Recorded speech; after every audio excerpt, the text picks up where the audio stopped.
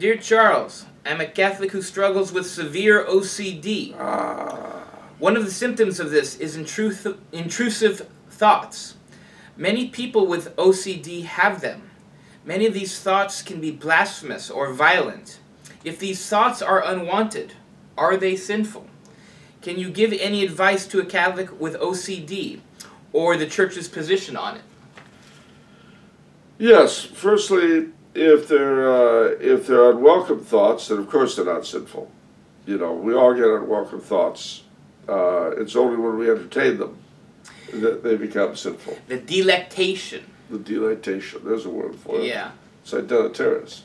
Deleterious, yeah. It's like the old fellow we were talking about used to say. Yeah, the maple syrup guy. That's the one. Yeah. But, unfortunately, OCD, ladies and gentlemen, is a very serious, serious problem.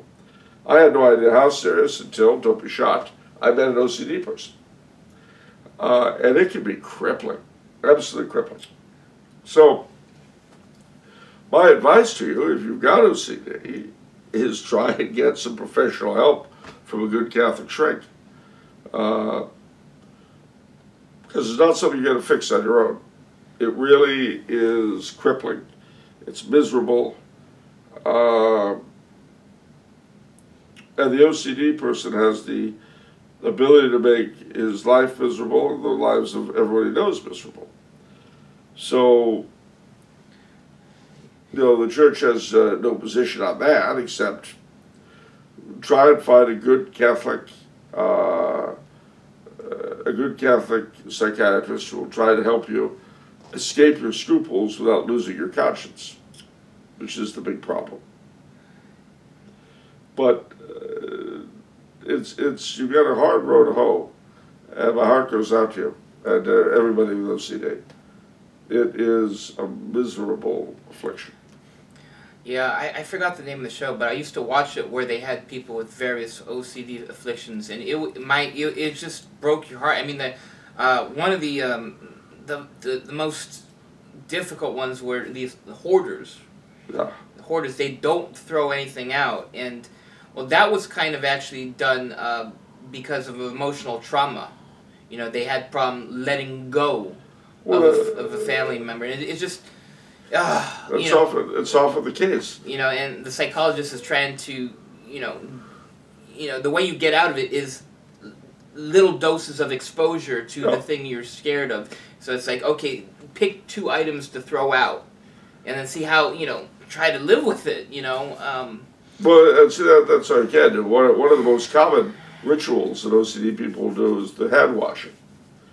And when one of my brother's children was dating an OCD person, and he asked me, well, what do you think?